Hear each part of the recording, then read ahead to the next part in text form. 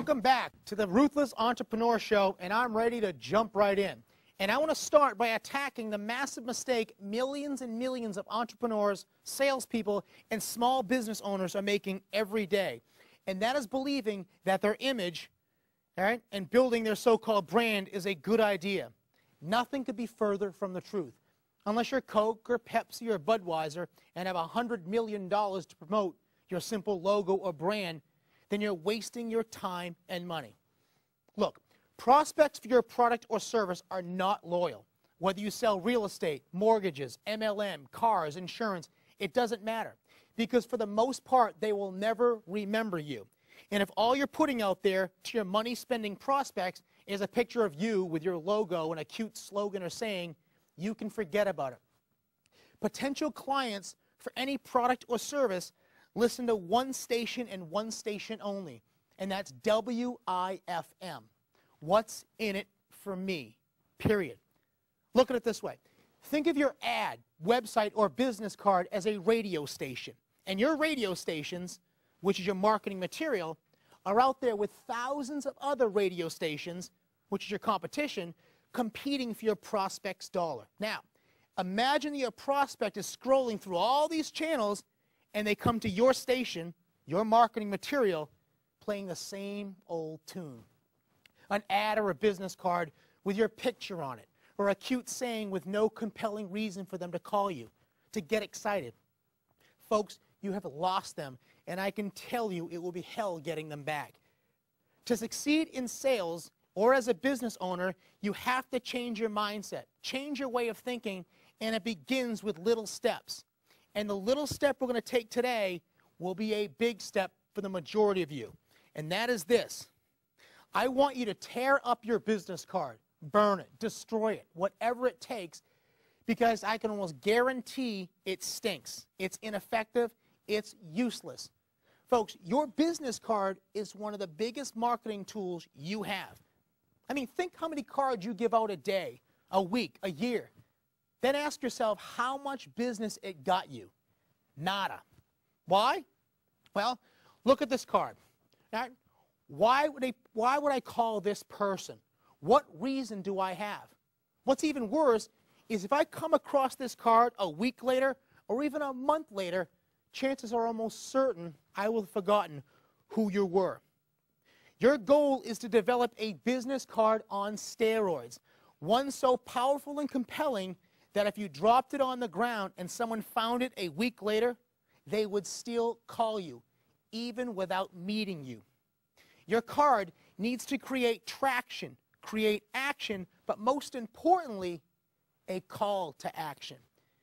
You see, the foundation for all effective marketing material is made up of three components, three ingredients, if you will, that when blended together effectively will generate massive results. So let's talk about the three ingredients to million-dollar magnetic ad copy. Well, the first ingredient of a solid money-making ad piece is magnetism. All right? Catch my attention. Draw me in with a powerful statement, a powerful attention-grabbing header. It goes back to the prospect who is in the market to buy your product or service, and they're out there scrolling through all that marketing crap they're coming upon, trying to find WIFM. What's in it for me? And all they're seeing is cheesy ads, stupid slogans, useless pictures, stuff they've seen time and again. And at the end of the day, it is the marketing piece that presents a statement or a picture that grabs hold of them like a magnet and pulls them in with interest that has the most potential of making a sale. And later in the show, I'm going to give you an example how to do this with your business card. All right? The second ingredient is emotion. All right? You've sucked me in with your magnetic statement. Now justify it to me. Get me excited.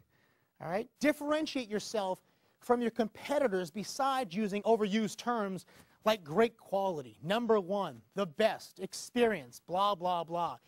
Give me a reason to do business with you.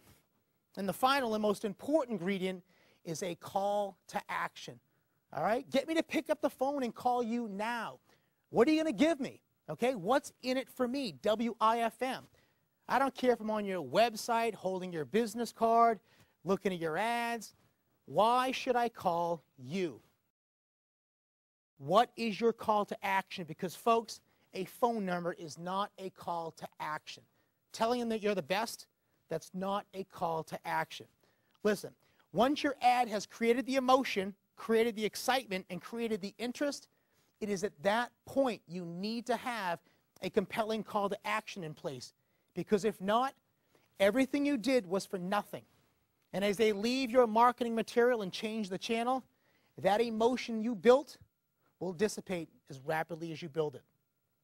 When we come back, I have an amazing interview with two proven business success coaches, twin brothers Brandon and Cameron Sharp, who not only practice what they preach, but are going to offer you the tools and strategies to blow away your bank account and make more money than you ever imagined in less time, regardless of the economy. And after that, I'm going to show you just how to take what I just taught you and create a business card that is going to turn your voicemail into a 7-figure marketing machine. Stay tuned. We'll see you in a few.